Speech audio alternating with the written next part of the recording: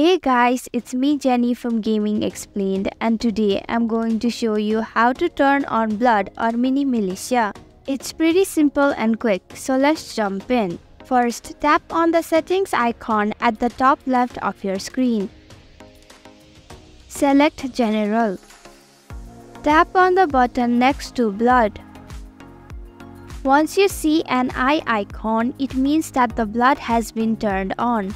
And that's it. This is how you turn on Blood on Mini Militia. Thank you for watching Gaming Explained. Hope this video was helpful. If it was, then hit the like button and comment down if you have any questions or feedback. Also, if you're new to our channel, subscribe and hit the bell icon so you don't miss our upcoming videos.